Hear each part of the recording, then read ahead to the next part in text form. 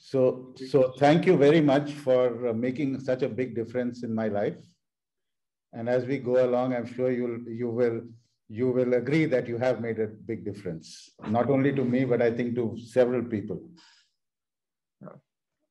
I'm glad if it's a good difference. Oh, of course it is. It's a very positive difference. And I think, then how it can get amplified. So thank you for the work that you're doing and continue to do, and for being a guru to mankind in many ways. I was introduced to this in 2007, and a friend of mine gave it to me with a very nice little note on it. And in preparation for this conversation with you, I said I must read it again. And now I've realized that, I have to read this at least 2 or 3 more times for me to even get a little understanding of what exactly you have intended to do in this book. It's clearly a theory of everything, although very difficult for many people to understand. I have kind of got the grasp of it for various reasons. It's also because of what you have written in the book, and I've heard you speak as well about about how the universe is actually a cosmic mind of its own. Anyway. I mean, this is close to Indian philosophy. Yes, yes. How can I help you? What can I do for you? So let me do a quick introduction. I have also been not as wide in interest, etc., as you are, but for a long time I have been accused of being too frivolous and looking at too many things and not focused in one direction like the rest of the world is.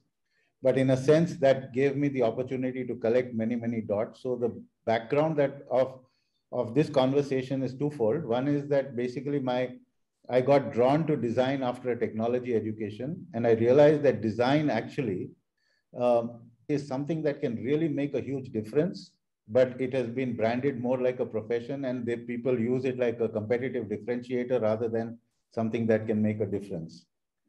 So keeping that in mind, and over the last couple of years with the COVID, the idea of bringing yoga and artificial intelligence being a little bit wider. And I thought I must reach out to you and check with you, what are the kind of views that you have? I mean, is this the right direction to take? Is this something that you agree with or disagree with? In whichever way, it makes a lot of sense for us to discuss it and debate it, because the more diverse the views, the more value there is for everybody. Well, I don't know if I can verbalize everything. I mean, I'm very intuitive. I write what comes to me. So, and I try to make it aligned with what the new sciences are telling us about the nature of the world. But otherwise, it's intuition, as Einstein said also. I mean, it's more important than rationality. It comes first. Agreed. I think that makes a huge amount of sense. So very quickly, let me just cover the 2 or 3 things that I have got in my head, so that after that I can be in listening mode.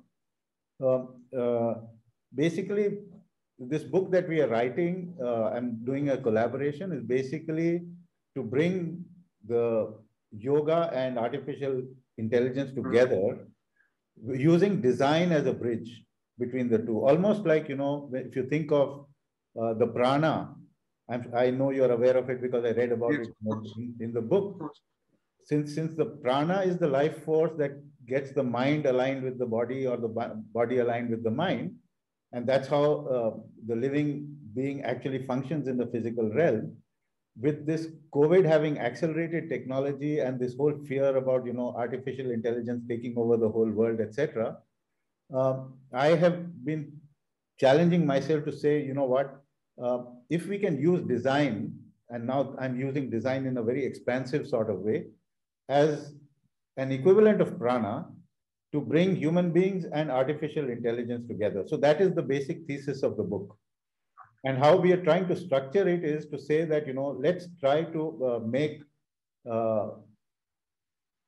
technology approachable to many people, because everybody, especially in the context of India and places where technology was something which was very far removed from everyday life, with the mobile revolution as well as exponential technologies coming into play, almost everybody has a mobile phone and they have WhatsApp on it. And even without having any formal way of understanding technology or using it, they've been using it.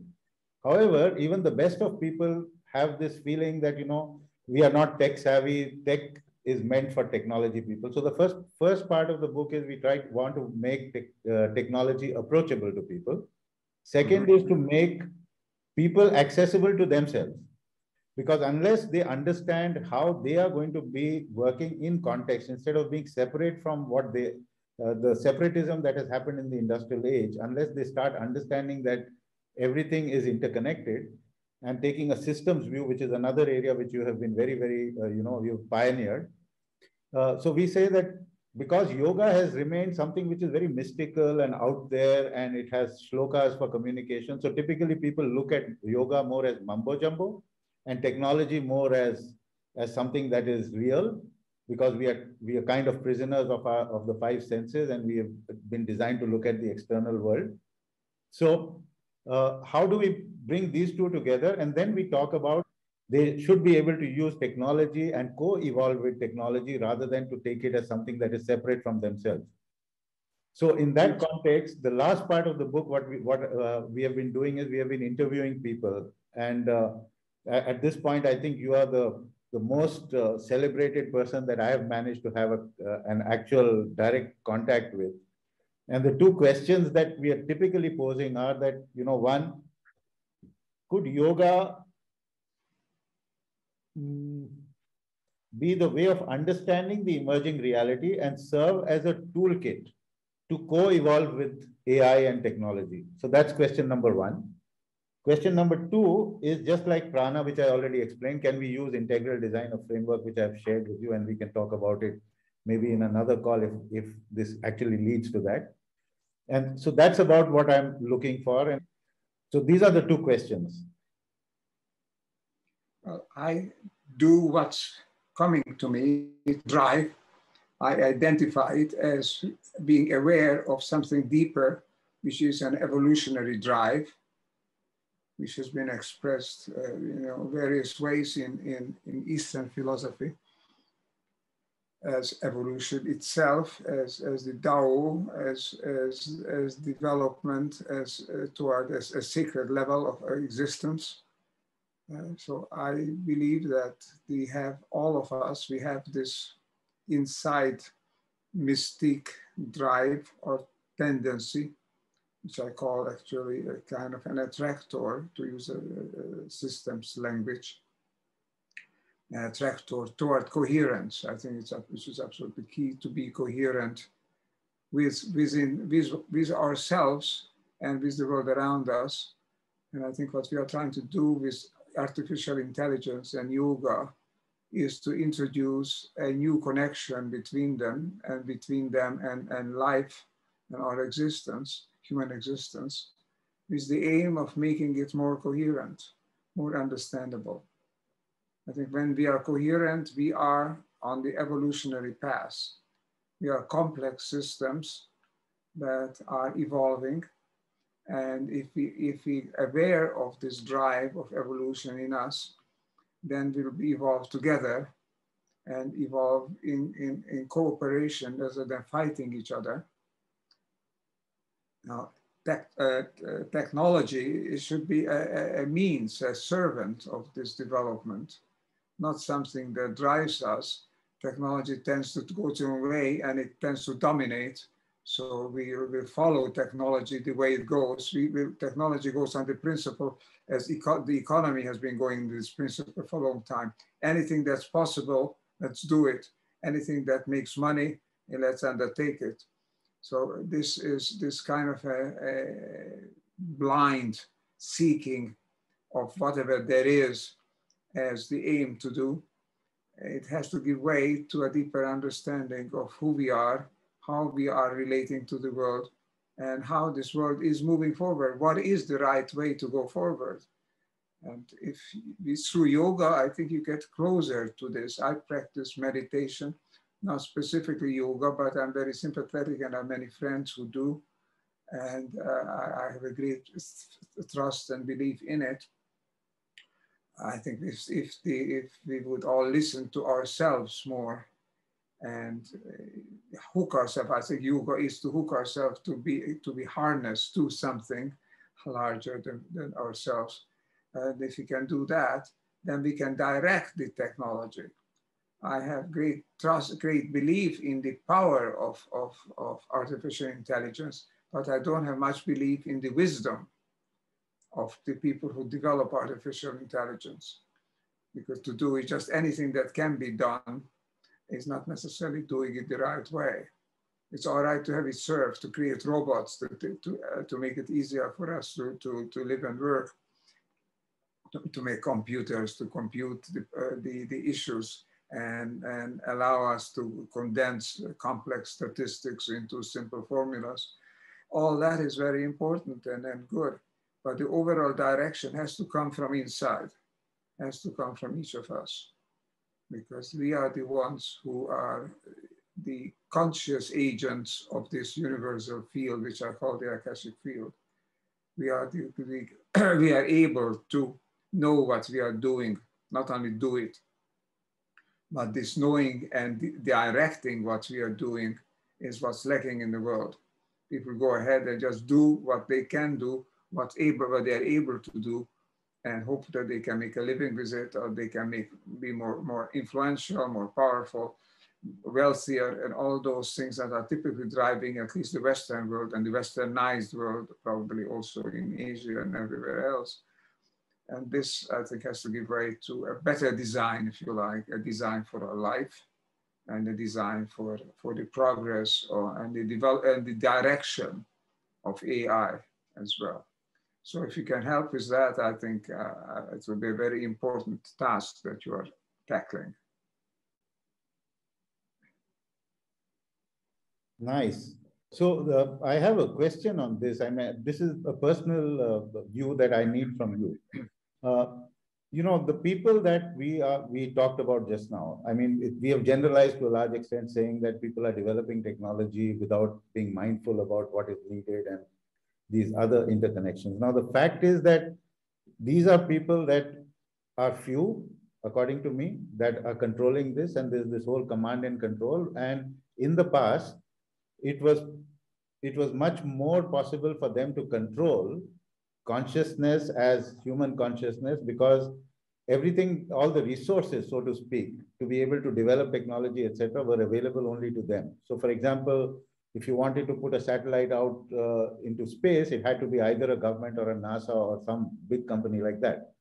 Now, with exponential technologies making technology so much more democratized and affordable and accessible, do you think that we will be able to influence the old mindset and these old leaders? Or do you think that there would be some sort of you know, like the social media revolution and what was that called, the Syrian Spring? Do you think that individuals, because of the empowerment that they've got and the accessibility they've got with technology, would that become a balancing force for human consciousness? Otherwise, it will definitely be the dystopian view that we are talking about, and trying to break our heads with existing leaders. To my mind, I do not understand how that will be done, because they are so used to a top-down command and control and you know, brute force kind of mentality. Well, the top-down command control is being shaken today. It's shaken by the global crisis, which has both the health virus component and has the global warming component related with the migrant problems and the overall social economic situation of the majority of the human population, which is becoming more and more desperate. So the old systems are being shaken up, and that is leading to a process that I've called, and many of my colleagues call a bifurcation, a change in the direction of our evolution. So we are loosening up. We are entering a period of chaos, and chaos, as you know, is also the womb of innovation. When everything is solidly set, you just set up the satellite, as you say, by NASA or by a government, and then they control it. then that is not innovation. That is really just applying the power that we already have to control. What is really innovation is a disruption in the system. And we have such a disruption now. What is happening now is thoroughly questioning the way the system has been operating. Gradually, we get to suspect anyway that even the outbreak of this virus crisis has been due to faulty ways of managing ourselves, allowing our daily food and nourishing intake to include elements that were before screened from us. Virus that have evolved elsewhere in nature was for other species. Now everything is inconsiderately and without much second thinking, second thought, being brought together, mixed together, and we are entering a situation which is becoming unstable, highly unstable, becoming chaotic. And this chaos can be the opportunity to create the next step in our evolution, which is moving us along this line of becoming coherent, becoming sensing our belongingness to each other, which quantum physics tells us is true, which all the great philosophical spiritual systems have been advocating. So this finally, I think, is coming through, because the mechanistic Newtonian and Darwinian worldview is being seriously questioned. It doesn't produce results. There is a new worldview coming, and people are opening up because there is a search for something else. And it's up to us, with the insight that we have, connected to ourselves, to our deeper selves, to come up with the insights that could give direction to the movement that is getting underway. The movement toward finding a wiser, a truer way of living together, being connected to each other, evidently connected, and being so much a part of each other that what is happening to one is actually affecting and is happening also to others. This is the lesson from quantum physics, and it is becoming shown to be true also in the social, ecological, and economic field. So I think, in a sense, we live in an age of disruption and impending chaos, an age of bifurcation, and that is a chance of not moving toward blindly toward continuing the same way that we have been, but to move towards something else, and something else that we can find ourselves in our deeper intuition is there. I think this tendency toward evolution, toward coherence, toward belonging, toward cooperation is built into nature, is built into the universe. And now it's becoming more aware of it, because the old surface power structures are loosening up. And there's a more of a questioning of are they right? If not, where are we going? And that is our chance to innovate. So it's a very great chance to use our deeper sense of who we are in practice to give direction to the way this human species on Earth evolves further, not as a cancer in the web of life, but as a productive force moving forward the life on Earth into a greater harmony, which is instinctively there in all systems. It has been removed from the human species. We have disregarded this search for harmony, but it's there in the Indian philosophy, there in the Chinese, in the Japanese philosophy, I know. And it's basically, and at its core is there in the Western tradition as well. It's been overlaid by this mechanistic thinking, search for power and influence. I think there's a chance to come back. We need very much the insight that Asia brings, that your thinking is bringing to the world, and to inform the design, inform artificial intelligence with this deeper sense of who we are. That is really just my thought, my contribution, and my good wishes for your enterprise.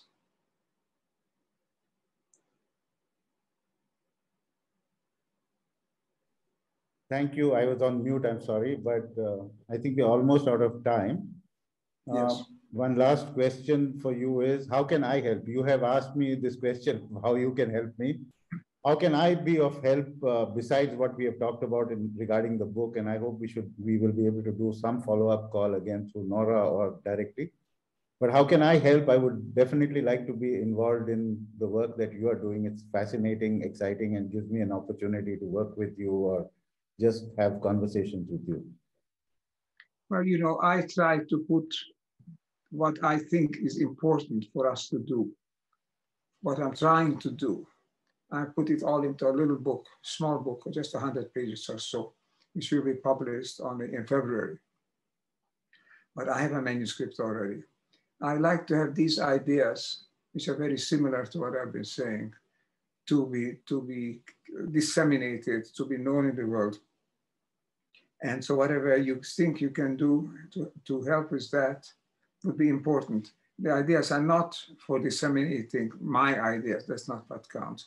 Disseminating the idea that we need to inform the larger, the deeper structures, the bulk of the human population, give them direction, give it direction, inform with the notion that we are together, we are in this together, and together we can do it. And this, without this, we won't be able to get past the crisis. There will be one crisis after another. So we really need an informed human population. Whatever you can do to contribute to this information is what is contributing to the goal that I have set for myself, which is not for me, it is for a better future that we could reach together. So I'll be happy to send you this manuscript and anything you can use for it. It's an updated form of the Akashic field, not explicitly about the Akashic field, but it's the same idea. It's now based on the new quantum sciences. So if you like, you can use that. And perhaps one day we can also get an edition of it in India, because the kind of thinking that comes from India is very aligned with it. It's very sympathetic to this. I've had conversations on this with Dr. Karan Singh, whom you might know. He's been a good friend for many years.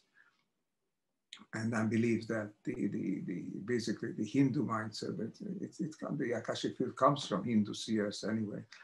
That is very, very an important element for developing this newer mindset, the newer paradigm that we need, so that we can live in this world, and we can live and thrive in this world. So if you like, what you can do is look at this and see what you can do to get the ideas, not this particular book, that's not the point, but to get the idea behind it, get the purpose of the book adopted, and so that it will spread more in the world. Yes, I will be more than happy. It will be not a pleasure, but it will be an honor for me to actually, be of help. I do a lot of work in the social media space because we used to run a technology company earlier. My company is called Idea Farms. It's less about ideas and more about farming. Really, really wonderful.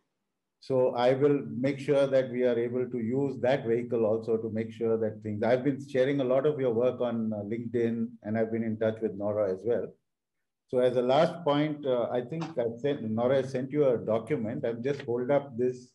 I'd like to discuss this at some point with you to see if this makes any sense. It's a graphic that I'm trying to build up, which is a combination of your work, the Akashic understanding of the Hindu scriptures, and a format that Ken Wilber has used, of the internal and external dimensions. Okay. So I think this would be a start of a very interesting, at least, collaboration between us. And please feel free. I'm so happy and so grateful to you. Thank you so much for making the time and speaking with me. It's been an immense pleasure. Thank you so much, Dr. Laszlo. It's been my pleasure. I'm very glad to see that you are dedicated to these ideas. You're open to that. Your contribution could be essential. So I will be very happy to collaborate with you in any way I can. Thank you very much. Take care. God bless you. Thank you. God bless you. Bye-bye.